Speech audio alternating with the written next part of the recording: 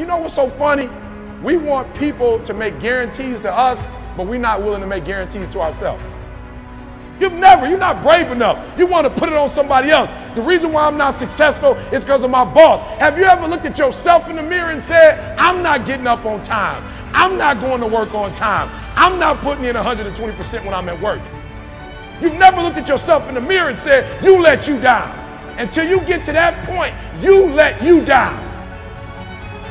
You always want to blame other people. You want to hold other people to the fire, but you're not holding yourself to the fire. You just said you're giving 50%. You owe you an explanation. You owe you an explanation. You need to look at yourself in the mirror and say, why are you only giving 50%? What's wrong with you?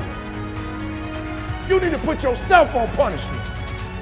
And I stopped being a victim. Stop saying, I've got to wait for good things to happen to me. And I said, I'm going to grind. I'm going to fight. I'm going to work. I'm going to press toward. I'm going to learn. I'm going to do everything in my power. Every single day, I'm going to do everything in my power to become a victor and not a victim. Winners win and losers lose.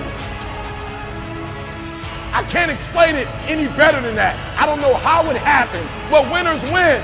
And if you create a culture of losing, if you keep being a victim, if you keep letting losing happen to you, if you keep letting people do you and treat you any kind of way, it's going to become a culture.